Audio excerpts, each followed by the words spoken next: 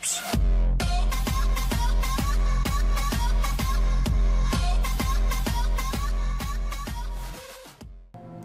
Good morning, friends. Today I bring you a game called Besiege. It is a Steam game, and if you simply type it in Google, you can find it on Steam. It is one of my favorite games to play because it is just...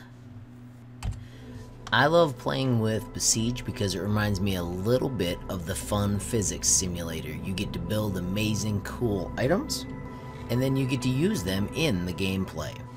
It is what is called an early access game, so 2 years ago this came out, and you can obtain it for only $10, but it may not ever be finished, and it may not do exactly what you want. But for $10, it gives you some pretty cool gameplay and game time.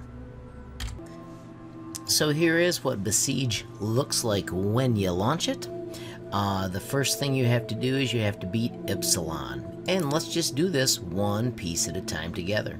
So I'm going to go back to the Zone 1. I've conquered many of these, but I'm going to restart them. When you launch, it gives you a mission, which this time I've got to destroy this adorable little cottage, and it gives you some ideas on how to build and a build area. If you right-click, hold the mouse, you can rotate around the build area. The different tools you can build with are blocks, wheels, mechanical items, weaponry, flight items, armor, and then you can also search for cool things. I'm going to build with blocks. When you click on the block, it just simply lets you place them where you want, kind of like you're playing with Lincoln Logs, except these snap on and you don't have to clean them up at the end of the day. There are almost unlimited ways to build, so you can just do whatever sounds fun to you.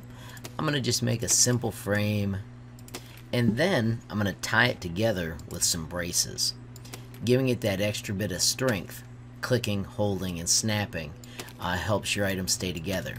Now you may ask, how are you going to steer?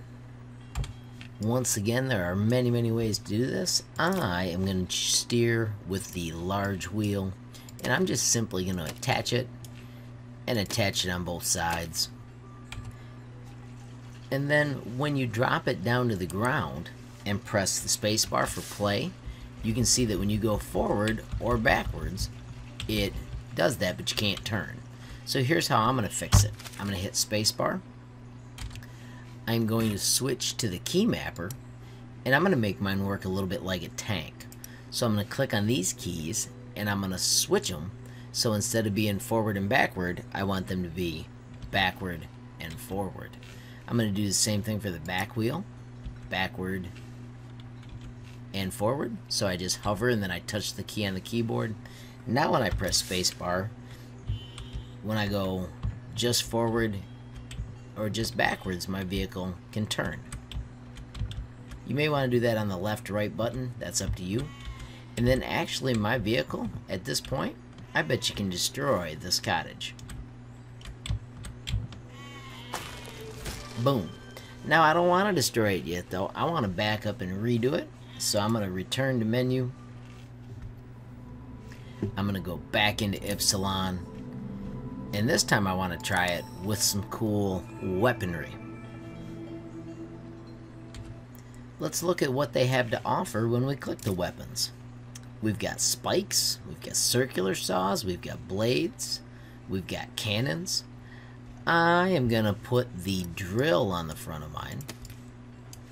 And then I'm going to also add a nifty little cannon and a nifty little cannon.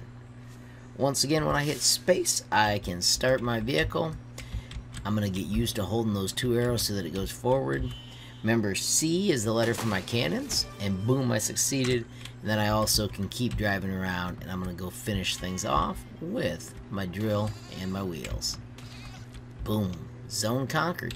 So there you have it, friends. That is Besiege. It is $10 of crazy fun, crazy building, cool things you can create. Hope you have fun with it. Please add questions and comments you may have in the comments below. And if you come up with better ways to create your projects, please share them as well.